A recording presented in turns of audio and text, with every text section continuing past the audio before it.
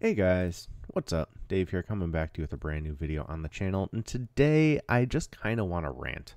I just want to make a video of my opinion and give a review and talk about how this might turn into a live stream.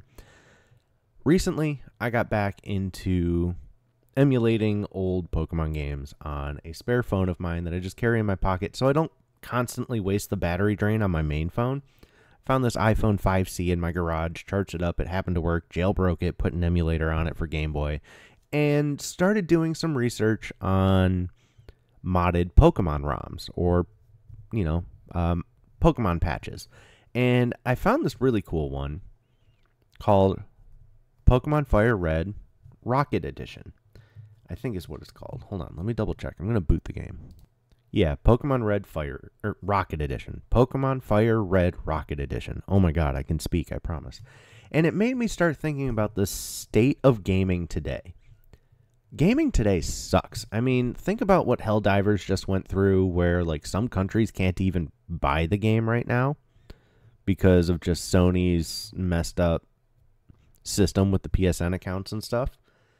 They still really haven't fully fixed the whole hey, if you live here, you can't buy it because you can't do a PSN account.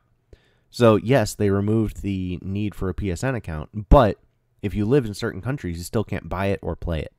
So, you know, that's the thing. And then there's other things like the servers getting shut down for mainly single-player games. So now the games just don't work at all. Well, the state of gaming is interesting. And this is why a lot of people look at me and they're like, why do you play these modded games? The quality's got to be so bad. No, it's not. With a like 5 or 6 person team, somebody over from 2014 to 2020 with little patches here and there still made this Pokemon Fire Red Rocket Edition.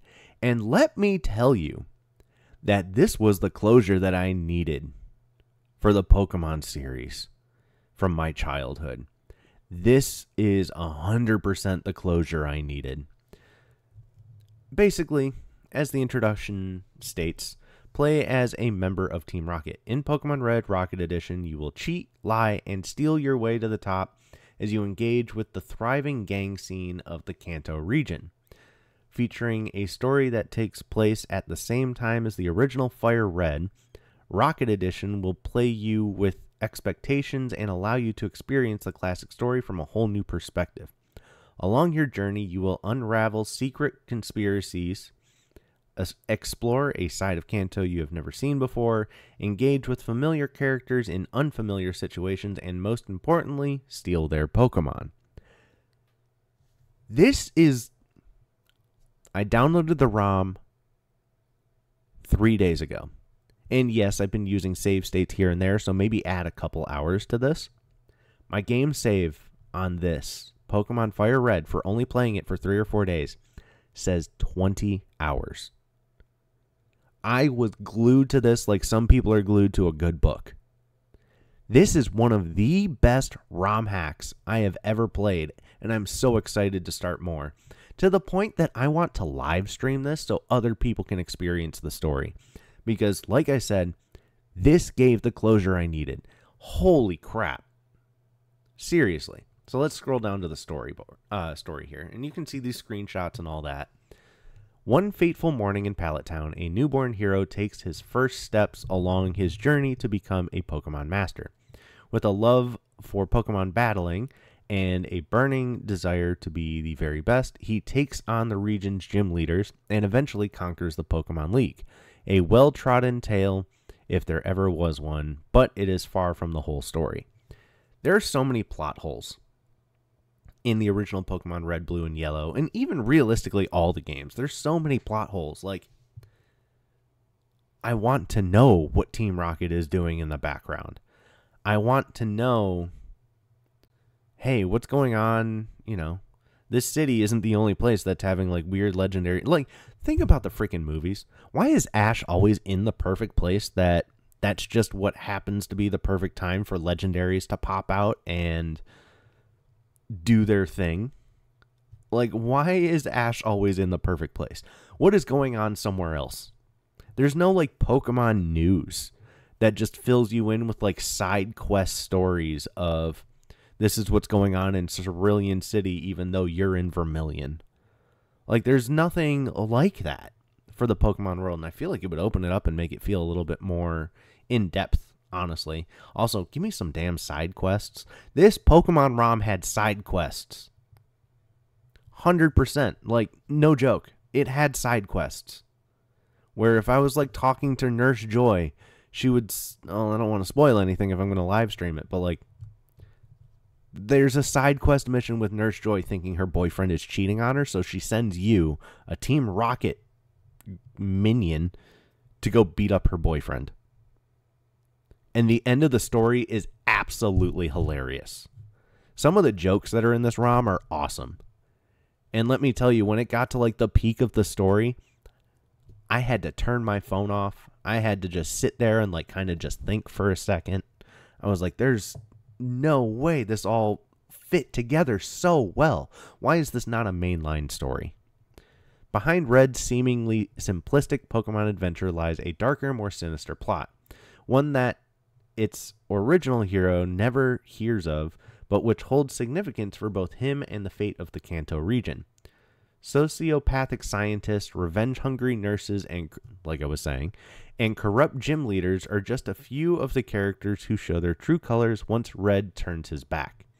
And the very people who appeared most friendly and considerate through his naive eyes may in fact be secretly harboring the most malicious of intentions. So well said. What is the connection between Lance, Giovanni, and Professor Oak? What exactly happened during the Great Pokemon War? We've heard about that even... I remember they don't really go into that in the Pokemon history at all.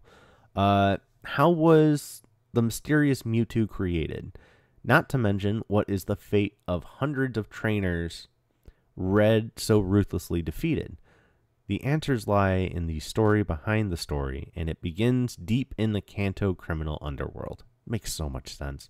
And like you can even see here, you know, you battle as a rocket, you know, you go up and get, you were trespassing in my cabin during my private time. Or like going up and battling Mewtwo, and it's this ominous, so you've come. Giggity. Or you're probably wondering what this screenshot is. I'm not even going to tell you. This screenshot, badass moment. Not going to tell you what it is. Yes, you can bribe officers. I actually didn't do this. I don't know where this is. Huh. I didn't have to do that. That's what I mean by like side quest stuff. Like it's insanity. I got through the whole game without having cut. That's the other cool thing.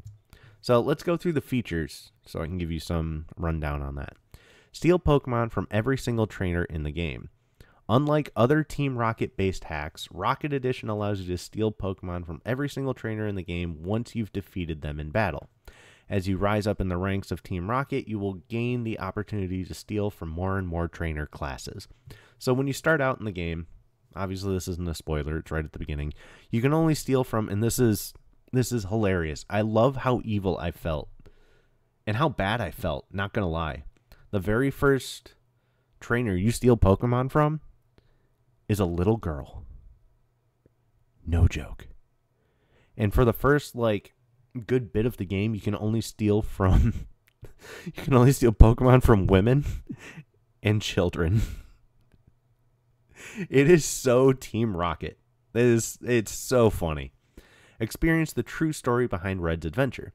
The game's story runs parallel to the original Fire Red, revealing hidden secrets about what goes on in the Kanto region when Red is not around, incorporating numerous popular fan theories about the Pokemon universe. Rocket Edition presents an original take on the classic Fire Red narrative that is filled with twists and surprising revelations. Yeah, oh my god, it's insane. Engage with well-known characters in Pokemon battles. All of the significant characters from the original game make their appearance in Rocket Edition, and many of them will challenge you to battle as well. I will learn how to read someday. Depending on your rank within Team Rocket, you may even be able to steal Pokemon for yourself. Yeah, it's so much fun. morality system, and branching side quests. Like I said, side quests. I don't even know how many of them I missed. Like, I want to go back through the game and just talk to everybody. Legitimately. I only found one side quest, and it was the Nurse Joy one I was talking about. But I know there's more. Although you are... No, maybe two. Although you are a rocket, you are free to choose whether to play nice or go out on a villainous rampage. The game will reward you for either. Many of Kanto's citizens, innocents and criminal alike, will request your help for independent criminal missions, offering additional perks and bonus items. Whom you decide to help and whom you decide to double-cross may turn out to have far-reaching consequences as your journey continues. Overall, improved interface and gameplay. Run inside or outside from the start of the game, or use fly at your leisure from the moment you step outside. The game features Gen 6 style mechanics and presentations, and the encounter rates in caves and in the water have been significantly reduced. Thank God. The only time that was kind of a problem is when I was just trying to level grind. But in all honesty, there's enough trainers and enough going on of like stealing Pokemon that you kind of always stay fine. It keeps the battles actually pretty difficult, which I really liked. But overall, if I started a scheduled live stream to play this and only play this on the stream and hang out with you guys, who's going to watch? I want to know, because I want to replay this game again already. Like, I only finished it probably an hour ago. I went through the whole entire game. I finished it. And I'm wondering what I've missed. I want to go through and play it again and talk to more people and find more of the side quests. I want to try different Pokemon combos. And I just want to share the story with people. The story of this game.